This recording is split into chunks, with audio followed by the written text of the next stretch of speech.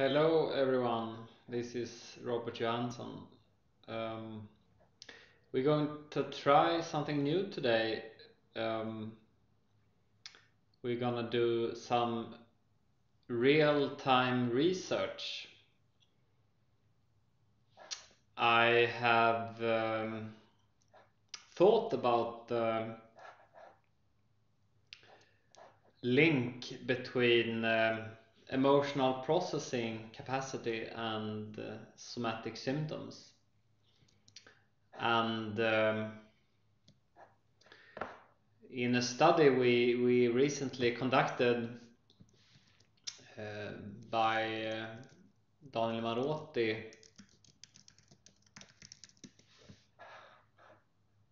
we tested a emotional awareness and expression therapy intervention through the internet for somatic symptom disorder, and we collected data both on symptom measures but also on emotional processing capacity measured by the EPS 25 measure, which describes emotional processing as a construct with 5 dimensions: avoidance, suppression, unregulated emotion, signs of unprocessed emotion, and impoverished emotional experience. And the question we're asking us today in this real-time research is there a link between emotional processing as measured by the EPS 25 and somatic symptoms as measured by the PHQ 15? And if there is a link there, is that link mediated by something I would call negative affect, that is depression and anxiety? I have never done this analysis before. I have no clue about the result.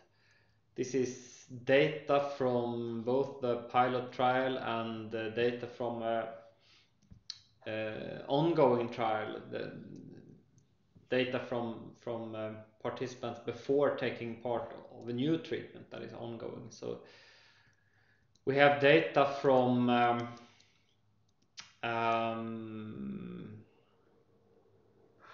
245 people that completed before treatment measures of emotional processing, somatic symptoms, negative effect as measured by PHQ-9 and GAD-7, depression and anxiety.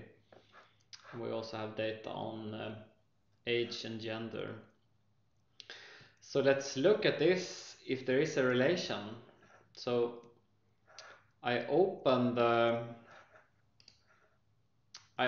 the data set in this wonderful application called Jamovi.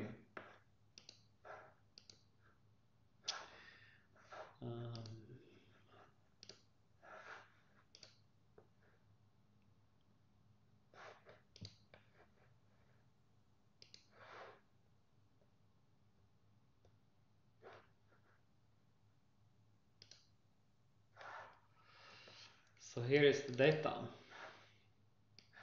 This statistic program Jamovi is totally free, available on the internet, open source and everything.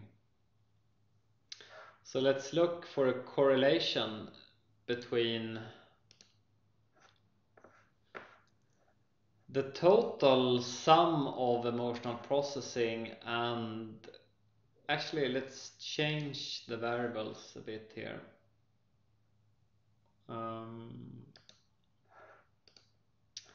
Make it the correct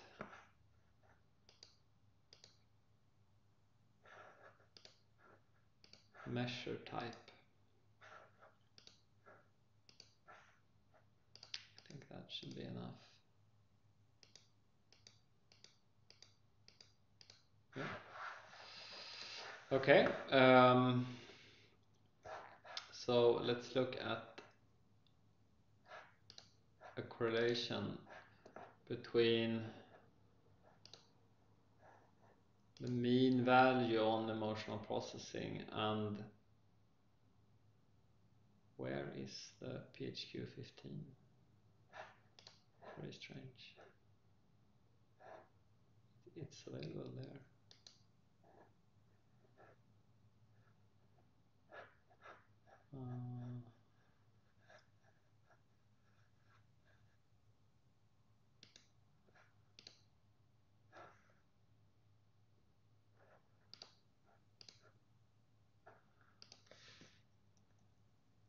The program probably didn't like that I changed. That's strange. Okay, let's try again.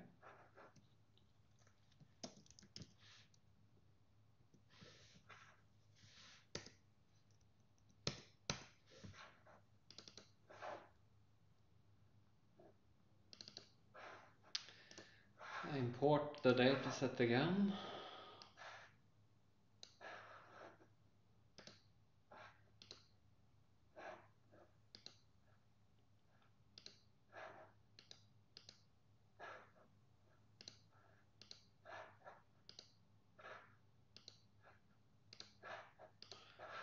Okay, let's try.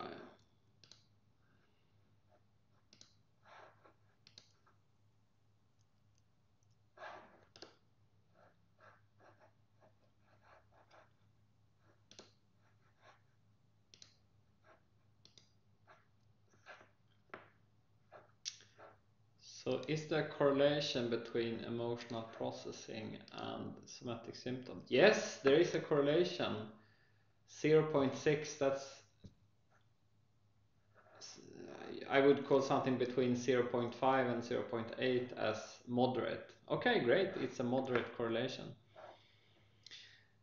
As one could expect from the theoretical models, all of these patients have some kind of somatic problems. So let's look at the subscales.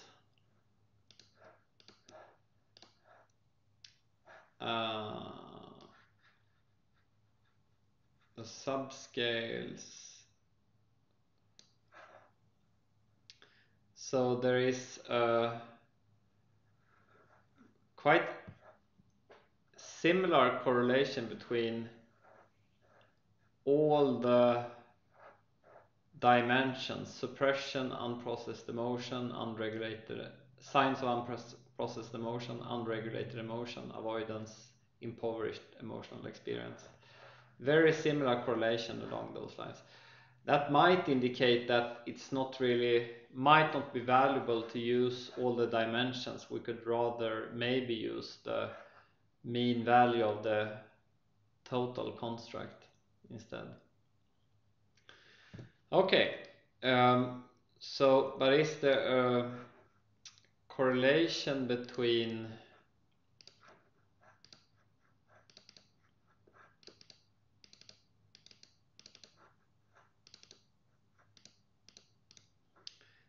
PHQ-15 somatic symptoms and depression and anxiety? There's a very large correlation between depression and somatic symptoms, and also anxiety and somatic symptoms. And it seems to be also quite large. So this might indicate that the correlation between somatic symptoms and between emotional processing and somatic symptoms might be mediated by negative affect. So as part of the, you could add modules to Jamovi, and I have installed the medmod module where you can study mediation. So what is mediation? It's you can read about it here. Mediation analysis allows you to explore whether a mediating variable can explain the relationship between two variables. So here we have emotional processing, here we have somatic symptoms, but is it the fact that negative affect explains that relationship? So let's look at that. As I said, I have never looked at this. I have never done, this is total new. We don't know the answer. Mediation. So the dependent variable PQ15. And let's try with the mean at first. And here's the exciting thing. We entered depression as the mediator.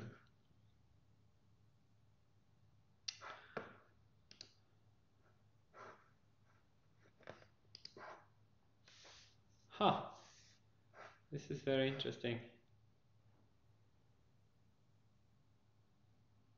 It actually seems to be the case that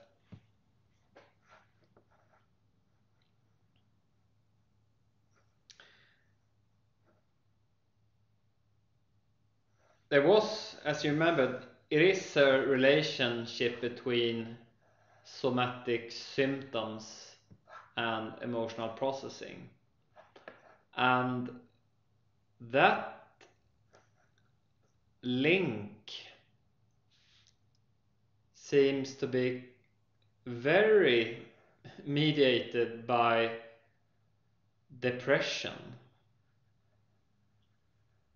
It seems like 71. So here are the three paths.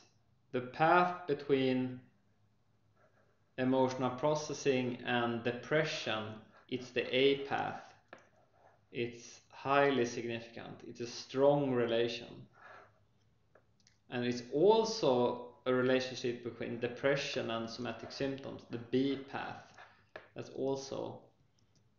And the relationship between emotional processing and somatic symptom stayed significant barely.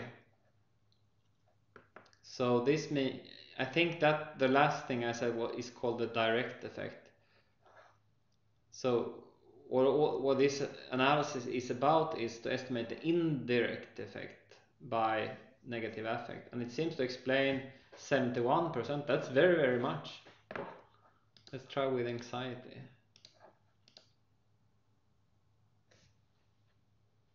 So here its indirect effect is not really, it's very, very close to significant, but this means that anxiety as compared to depression is a much worse mediator. So okay, this is very interesting. So let's go back to this and let's try if it's, so this is the main result, but we can still look at some subscales of the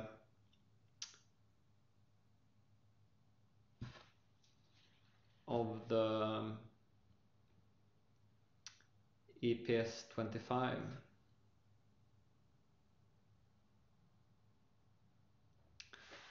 Okay, so the relationship between suppression and somatic symptoms is extremely much mediated by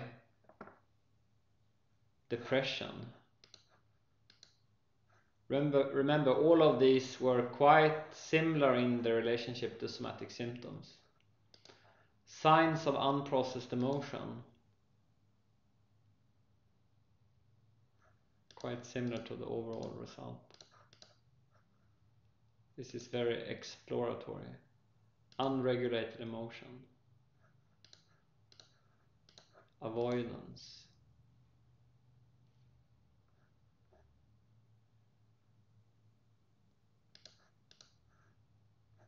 Yeah, this is really just exploring stuff.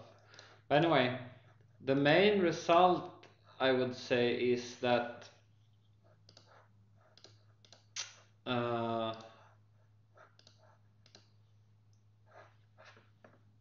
in our sample we had a moderately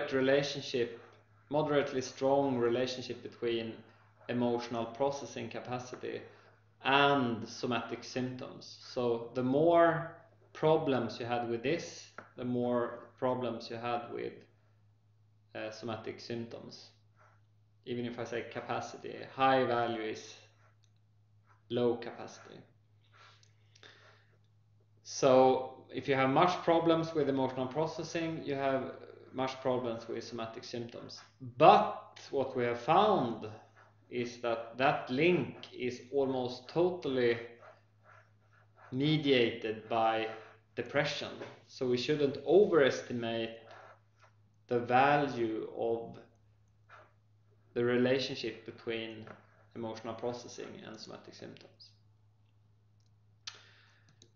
Okay, so that's everything. That's what the first example of real-time research. Friday real-time research. Goodbye, everybody.